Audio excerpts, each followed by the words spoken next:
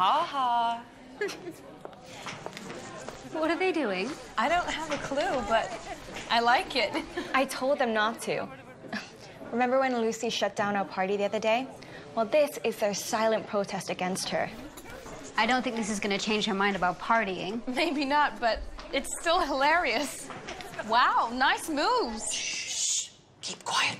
Lucy needs to concentrate. Haha, that's hilarious, you guys. We're not bothering you, are we? Sticking by your rules.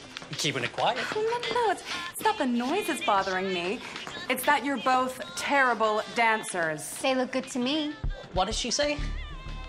I said you are both terrible dancers. Miss Carpenter. Quiet. That's not the way we behave here at M.A.R.S.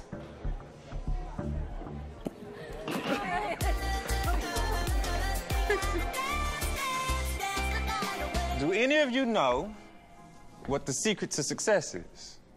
The secret to success is to not have any secrets. Which is why I want each of you today, in front of the entire class, to say something you've never had the courage to say before. Now, do I have any volunteers? Nick. Excellent. You, sir, may have the floor. Here I come.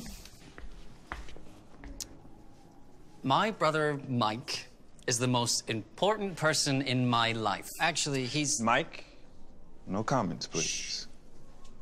Proceed. I've never said to him, thank you, Mike, for being so beautiful, so kind. You are truly the best of the two of us.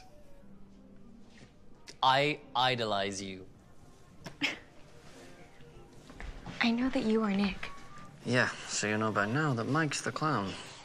Yeah, but I still don't know what you're really like. You need to change that hair color. After 2 bites, cotton candy makes most people feel sick. Don't listen to her. You're a fabulous flamingo. And you two twins, you're not funny. You're just annoying.